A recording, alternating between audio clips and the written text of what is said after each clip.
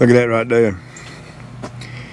That whole gardener fertilizer, that new fert that Protein makes for flowers and stuff, it has got these jokers jamming. And how do you know when they need a little water? Look at those leaves right there. Let them tell you. See how they're wilted, kind of droopy? Give them a little water and they'll be perked up tomorrow. Still rocking and rolling right here. Looking good. And the test plot, 1 day a week watering, is still absolutely on fire right now. Bluegrass, we're mid-July, still rocking and rolling. And even the ryegrass is hanging in there pretty good. Hey there, it's Pete with GCI Turf. Hope you're having a great day today. I want to welcome you out here to my home. I'm out here on my test plot, turf type tall fescue. Had this for, how long have I had this? I've been in the home about 10 years. I think I renovated this particular spot maybe 8 years ago, roughly. You can't tell it, you can't look at it and see the difference, and I can't either. The only way I know the difference is I actually did the work myself. There are 5 different mixes of different fescue blends in this area, and they're in strips going long ways, 1,500 square, or maybe 2,000 square foot strips going long ways from me to the road. And when you look at it, you have no idea they're all different varieties. But I'm gonna make another video on that here real soon and kind of talk you through the different ones out here, and it'll blow your mind when you see most people think they're supposed to look different, but they don't. They all look just alike. So if you're new to the channel, typically I'm going to show folks how to grow turf, fertilizer, weed control, biostimulants, get your dirt right, helping you to relieve soil compaction, getting rid of hard areas in the yard, show you how to water, show you how to mow. Been in business for almost 20 years now. I own my own lawn care company, and I've kind of been doing this forever. I'm super peculiar about my turf and my yard. It has to look a certain way to me. It has to be as close to pristine as I can get it. And at the end of the day, it's just grass. You know, I try to give you that perspective too, that, you know, although you see Pete doing all this crazy stuff in the yard and he's over the top anal about it, it's just grass. You walk on it, it's under your feet. So what I'm doing out here today is I'm gonna lay out my irrigation system, okay? And I'm gonna go and make this very clear and be upfront and straightforward with you. In no way, shape, or form am I an irrigation professional, but I do have enough knowledge with it. I've installed my irrigation system here at the house. I've installed the irrigation system at my shop. I've installed the irrigation system out here on the bluegrass and the other fescues we have over here. So with that said, I do know a little bit about it. Now, you can take this info and run with it. You can use it or whatever. I'm just simply going to show you how I go about it in my mind to lay out my irrigation system. And you know, it might give you some tips or tricks or whatever, and then again, you might not learn a thing. You may already know all this. What I do want to make sure that you know is I'm not a professional irrigation guy, so you may see some of this done and it may not be completely up to snuff the way, you know, a irrigation guy that does it day in and day out does it, but you know, I'm okay with it. Okay, so to start off with, very first thing on my list, hands down, above any other thing that I do, I'm going to lay out the system or the heads or the zones in such a way that it benefits my turf, okay? And what I mean by that is, I've seen hundreds of irrigation systems that, in my opinion, as a grower of turf grass, the irrigation system is installed incorrectly, okay? Now, they may have put the irrigation system in based on a certain budget. They may have put it in based off the installer putting it in didn't have a flipping clue what they were doing, you know? It could be many, many reasons why I personally feel like the system was installed incorrectly, but that's my number one main concern is I want it to benefit the turf. I know you're thinking, Pete, well that's crazy. If you just go ahead and put all the heads in and evenly space them apart and all that, then you're good to go. Water's water, right? But that's wrong from a turf grower perspective, and this is what I mean by that. You see right here on this edge right here, where I got these weeds coming up in my beds right here, and y'all probably looking at it and say, dang, that don't look all that great. You're right. I'm gonna have a main line come up, and that main line is gonna run down through here. I'm gonna try to keep all my valve boxes in the natural area, simply because the fewer valve boxes I have out in the grass is the less opportunity I have to tear one of them up, right? So if I keep them all in my natural area, I'm less likely to hit something. So I'll have a main line come up off the well. It's probably gonna come straight up here, make a T, and run all the way down here. And based off what I've seen on irrigation systems around here, the zones would run this way, long ways, like that. And a head would start here, and you go out a little ways and put another head, and go out a little ways and put another head. What this head right here is gonna do is it's gonna point this way, pop up, point this way, and it's going to spin around like so. When it gets here, it'll stop and it'll rotate back around 180 degrees, back and forth, okay? Let's stay in this same line and walk out here, and let's see what this head's going to do. So I haven't measured anything off yet, but I'm just guessing at it, ballpark. We'll get about right here and call it right. This head has to cover more area. It's going to do this, okay?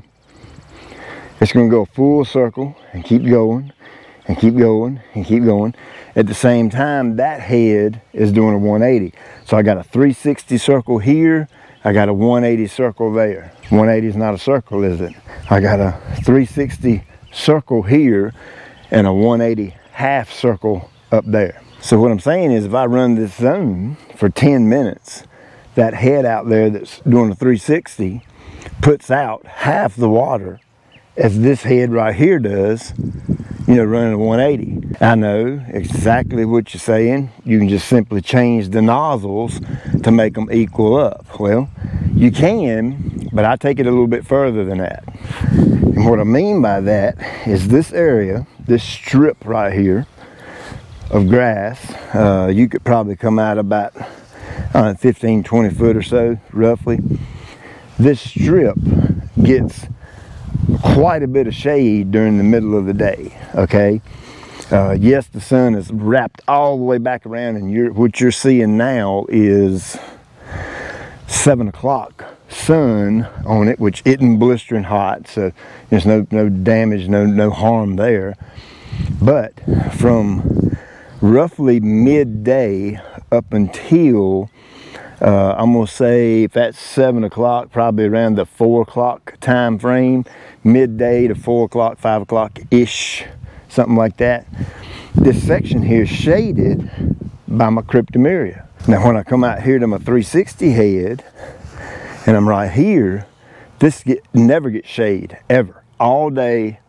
From the time the sun comes up to the time that the sun goes down, this right here is full-blown sun. So what does this mean? Well, it means the area of turf that's going to be in the shade a little bit more than opposed to the area of turf that's going to be full sun, the water requirements are going to be different. This part of the grass right here, when it gets super hot, super dry, may look a lot better, or may be tolerating the overall heat better than, say, the grass out there in the full sun.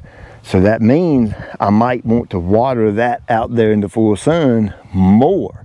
So it can't be on the same zone, okay? Because I don't want to have to come out here and manually turn this head off just to be able to run the heads out there in the full sun. I want this line right here that's going to do 180s on a totally and completely separate zone, okay? So my main line's going to come up, I'll branch off of that, and I'll run one zone all the way down this edge right here, and that'll be one zone of irrigation. It'll probably be 1, 2, 3, 4, maybe 5 heads on this zone, or maybe You know what, I'll make another video here in a minute and I'll do the measurement and lay that out. So it'll be maybe 4 to 5 heads right through here, and they'll all be doing the 180. So I hope that's making sense to you. I may want to water this shady area. Of course, again, it's not shaded right now because the sun's then wrapped around, but midday, all of this area is shaded. About as tall as the trees are, about 20 foot out, this is shaded. And so I may want to micromanage this area of water differently than I do out there in the full sun.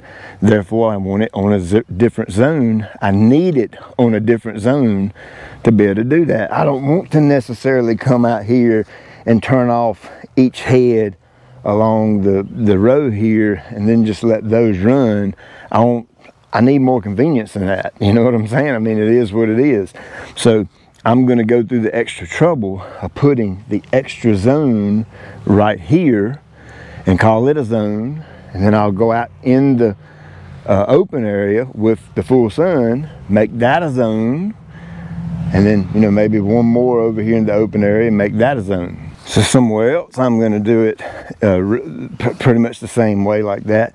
Is I'll have one zone running alongside the road here, and there'll be my 180 heads, which most people do that. I have seen them to where it'll be 2 or 3 heads along the edge here, and then 2 or 3 heads out in the middle of the yard doing 360s. So again, you got 360s and 180s, edge of the road where, you know, all the trouble happens. The concrete gets hotter, the asphalt gets hotter, the rock gets hotter. And so I may need more water here than I do out in the middle of the yard. So just another reason to have this on its own separate zone. Dude, this grass right here is thick as the hair on a dog's back. I need to get out here and mow it. I've been letting it go about 10 days in between mowing because it's non-irrigated, and I've been preserving it, and boy, you can tell. Look at that. I'm telling you, that is so important to stay off the grass when it's hot. Same thing back here where it butts up against my neighbors. I'm going to run a zone of irrigation down through here. There'll be 180s. That way I can, you know, control this differently, and I don't really have to worry about nozzles and all that kind of thing because I've got one zone right here and they're all doing the same thing. You know, I don't really have to be so detailed in making sure I got this nozzle to match up with that nozzle and all that kind of thing. Keep it simple. And out here in the open, of course, this is going to be full sun all the time. All of these will be 360 heads.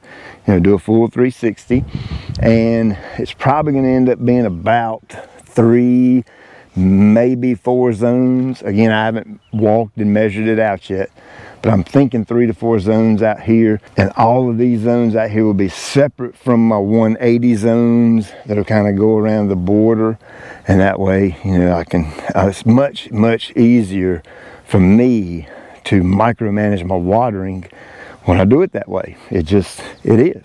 So as y'all know, if you've been following me for any length of time, all this is going to be GCI Turf Blue Heat. It's the same mixture that I've got out here in one of these test plots, and when we get to seed talk, I'll go over and show it to you. And all this is going to be Kentucky bluegrass, and we're going to keep it cut really short. I've had absolutely no issues whatsoever growing it right here, so I don't see why I can't grow it out here. So you're more than welcome to follow along in the renovation process. My reasoning for renovating back here is really a twofold reason. Number one, I'm going to change grass types, and number two, I'm going to install irrigation. Now, if I wasn't going to change grass types, I could simply install irrigation if I wanted to. But since I'm changing grass types, I have to kill everything off anyway. So it makes sense to go and put the irrigation in now. We're going to do a lot of grade work out here, fill in the ditch, fill in this little waterway right here, get everything nice and level and smoothed up so we can reel mow, use the outlet out here and cut it down really short. And you know, you need a nice smooth surface for that. So I'm pumped up, I'm ready. So if this is something you were thinking about doing already before you met me, I've got a guide, a renovation guide that is freshly updated and been tweaked a little bit and got all the latest and greatest info in it, and I'll link that up in the description for you below. It kind of walk you through the whole process step by step by step, in case you don't know where to start or what to do, and it will take you through start to finish. Say my barbecue just showed up, so I'm gonna go up here and fill up my belly right quick, and I'm gonna try to jump back out here while I still got a little more sunlight and film the other video, and we'll lay out the heads in that one and kind of give you my thought process on that. As always, I appreciate you taking time out of your day to watch. I'll check you later.